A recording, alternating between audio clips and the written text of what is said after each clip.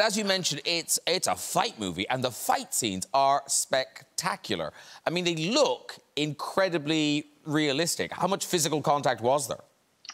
All physical. You know, one of the things I learned from this director I work with, Chad Stileski, on John Wick, was if the real performers, the real actors are doing it for real, then you can put the camera anywhere you want. You don't have to create shots to hide that you don't have the real actors in the shot, right? So learning all the disciplines were key to me. And also key to me was getting the current flyweight, UFC flyweight champion, Valentina Shevchenko. She was my opponent. So I got to really fight her. So I had to really train. I trained for about 2.5 years and up my game and really be prepared for this moment. But fighting a real fighter, was she able to kind of hold back? Sometimes yes, sometimes no.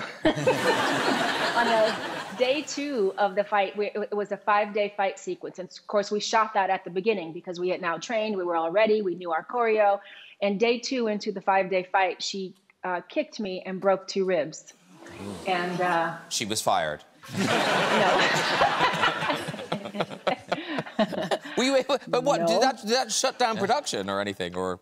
No, it threatened to, but I knew that if I told anyone and told the insurance that I had broken 2 ribs, they would have shut me down.